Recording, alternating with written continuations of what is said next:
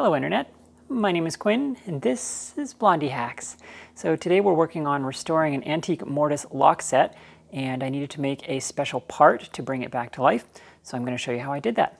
Okay, let's dive in.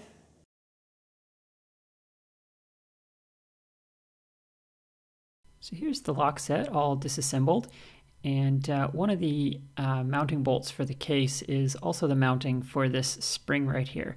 And I'll show you how this all goes together. Now somebody made this bolt right there, and it's been repaired before. Now the problem is it goes in there and it doesn't really sit flush on the back, and so it doesn't actually fit properly in the mortise on the door. And you can see that they've drilled out this boss here larger than it used to be. It's 1/4 now. And then they made this bolt out of some old screw. They ground the top flat trying to get it to sit flush, and you know, cut off the end there. It's kind of a mess. So we're going to remake this and do it right.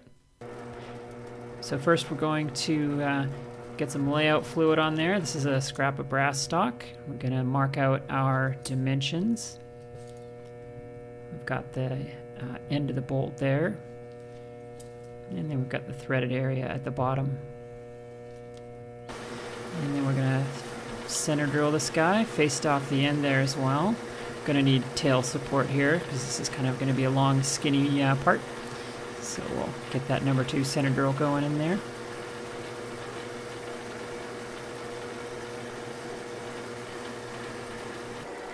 And I'm going to turn this down to size. Now I've got this turning tool with a sharp nose at a funny angle because what it's doing is turning down the diameter and also giving me that bevel that I need on the underside of the bolt. So the surface finish is pretty amateur as a result, but it's going to be threaded anyway, so that's quite all right. And then I thread the end with my tailstock die holder, and this is again a 1/4 thread.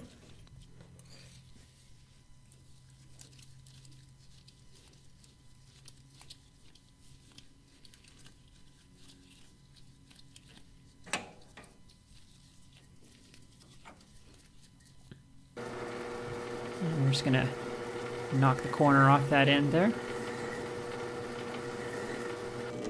And part it off. So we're parting it off real close there. As you can see, the head needs to be very thin, so really just the bevel is showing. So we're going to ease it in there and catch it on the cardboard.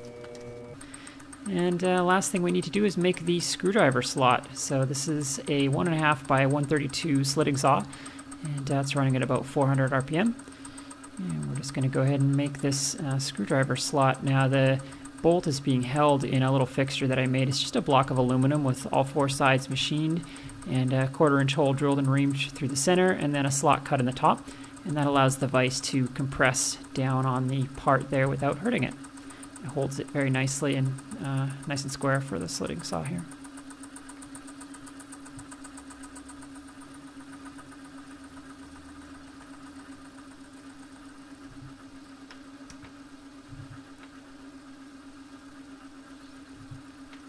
And slitting saws are very satisfying.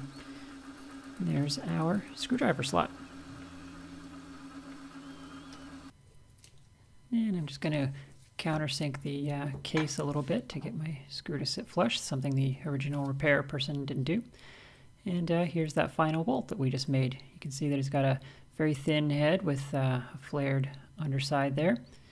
And it's otherwise just a basic 1/4 bolt made from brass to better match the original hardware. And the 2 halves of the case fit together like so. And then the guy just threads right in there. And of course, on final assembly, it'll have that spring mounted on it as well. And that guy threads in right there.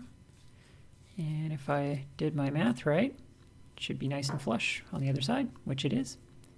You can see that it's not completely flush there, but it's much, much better than the previous repair was. I didn't want to push my luck on countersinking that original 100-year-old metal too much. So there you go. I hope you enjoyed this little repair project. If you like this content, please subscribe to my Patreon. I post regular exclusive videos there, and we will see you next time. Thanks for watching.